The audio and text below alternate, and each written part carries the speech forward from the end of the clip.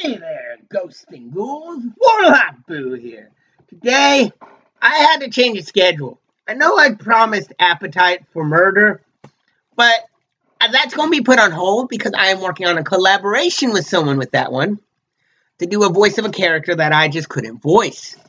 So I'm skipping ahead to my next one in the Nightside series, Lucy at Christmas Time. And it's a great one to kick off this Christmas season, because when this comes out, it should be December 1st, or about to be December, but it's still a great one to kick off the Christmas time. And stay tuned for after this, because I do have an announcement on something special coming out on Christmas, and I think you guys will be excited for it. But this is Lucy at Christmas Time by Simon R. Green from the Nighttime series. Enjoy.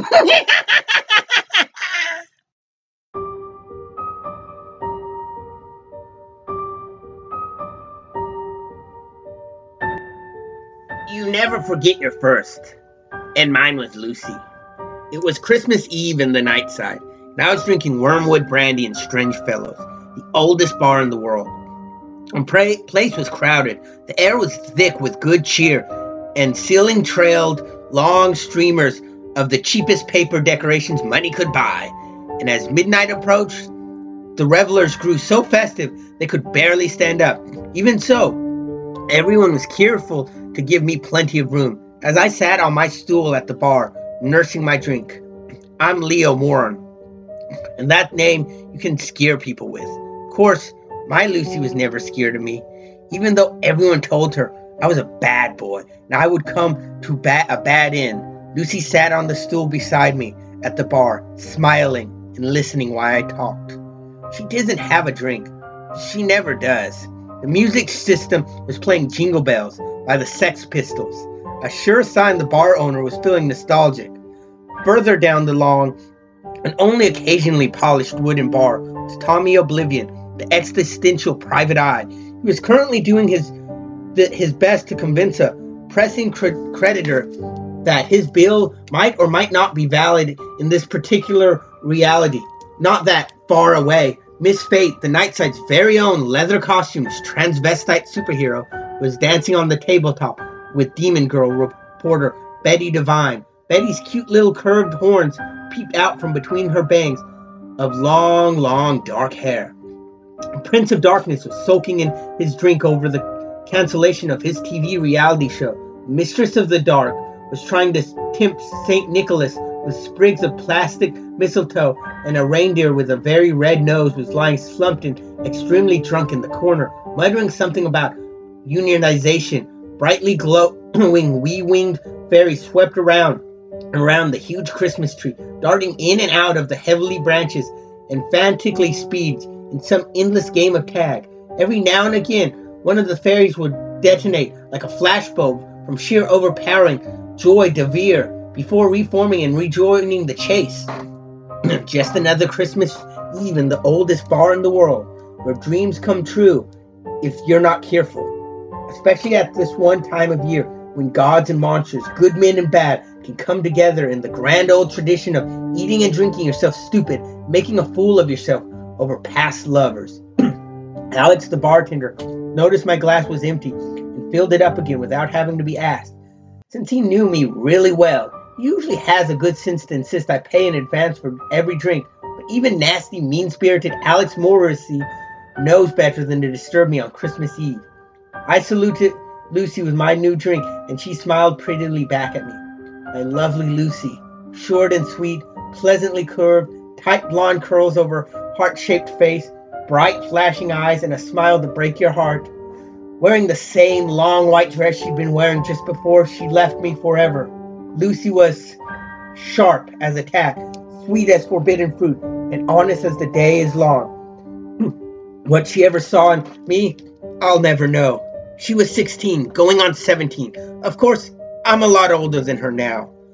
I only ever see her on Christmas Eve. I don't have to come here, tell myself every year that I want, but I always do. Because no matter how much it hurts, I have to see her. Silly boy, she always says, I forgave you long ago. And I always nod and say, I don't forgive me, and I never will. We were in love, really. We were very young, and everything seems so sharp and intense. When you're young emotions surge through you like tidal waves, and a sudden smile from a girl can explode in your heart like a firecracker. Immense in the moment, transfixed in each other's eyes like rabid thoughts in a glare of approaching headlights. Yes, she was my first love, and I've never forgotten the time we had together. All the things we were going to do, all the people we could have been, thrown away in a moment of madness. I reminded Lucy of how we first met, standing in a railway station late at night, waiting for the train that seemed like it would never come. I looked at her, she looked at me, and we both smiled. The next thing I knew, we were chatting away as though we'd known each other all our lives. After that, we were never apart, laughing and teasing, arguing and making up, walking hand in hand and arm in arm because we couldn't bear not to be touching each other, running through the thick woods under dark hair, drinking and singing in the late night lockup, even though we were still underage because the owners was the old romantic who believed in young love, and later slow danced together on the cobbled streets of the back alleys to the sound of some sentimental music drifting out of a half-open window up above. Never forget your first love, your first great passion. I was jolted out of the mood as Harry Fabulous launched out of the crowd to greet me with his best salesman style. He should have known better, but Harry could never resist to try and sell a silencer to the man who was about to shoot him. Always affable and professionally charming, Harry was a con man, a fixer, a specialist in his kind of deal, and leaves you counting your fingers afterwards. Always ready to sell you something that's bad for you or someone else. A hard man to dislike, but worth the effort. He went to sit on the stool next to me, then froze as I fixed him with my stare. I smiled at him, showing my teeth, then he went pale. He eased back from the stool, holding his empty hands out before me to show him how sorry and harmless he was. I let him go. My time with Lucy was so precious to interrupt with the likes of Harry Fabulous. I remembered running through the woods, chasing Lucy in and out of the tall, dark trees as she ran giggling before me, teasing and taunting me, always just out of reach, but careful never to get too far ahead. I might think she didn't want to be caught.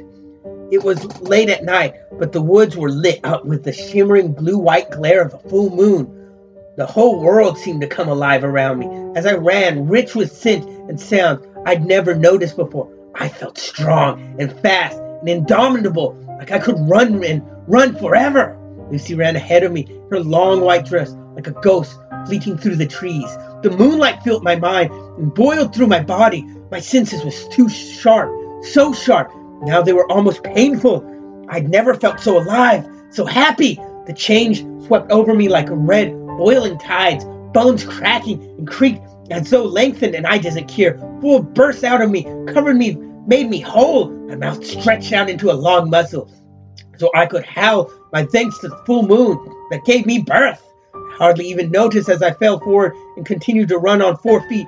I was a wolf under the glorious moon, doing what I was born to do. The ancient imperative of a hunt was upon me. I forgot about Leo Morn, forgot about Lucy. I was howling through the trees, maddened by the moon, an exhilaration of my very first change. The real me had finally burst out of its human cocoon, its human trap, released to run and hunt as I was meant to.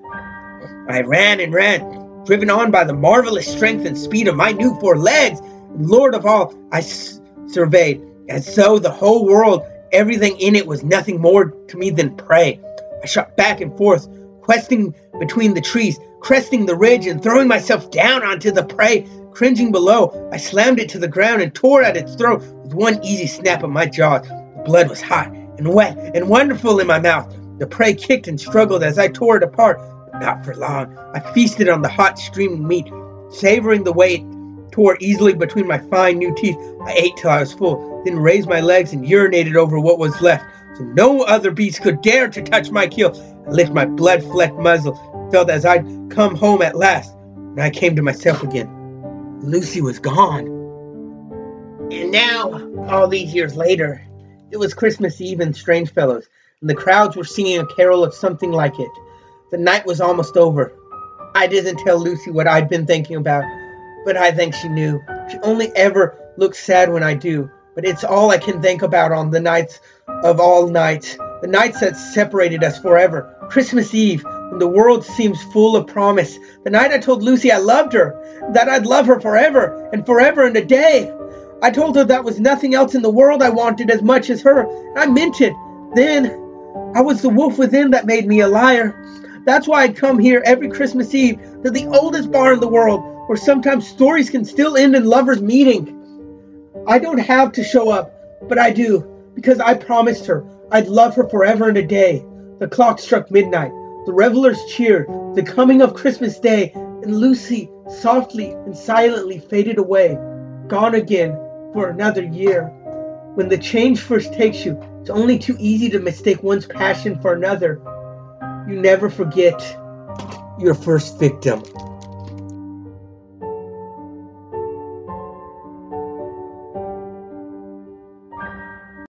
So, my ghoulies, what did you think of that? He sure released the beast within and made that a murderous relationship.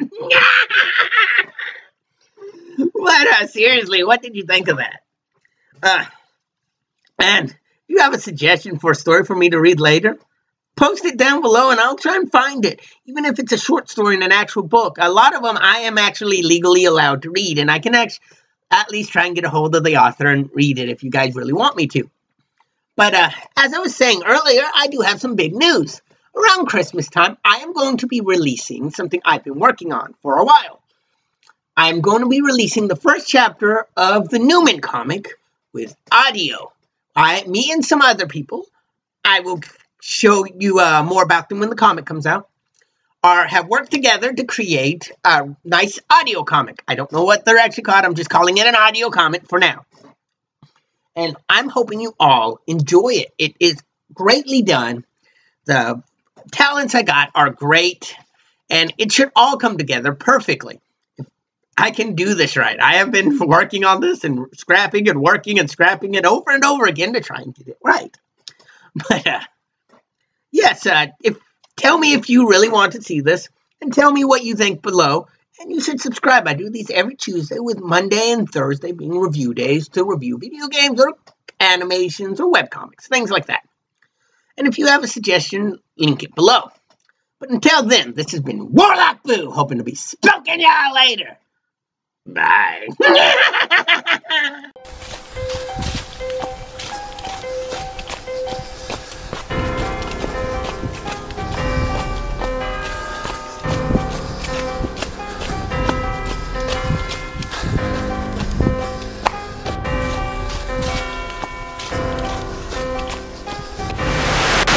I found you!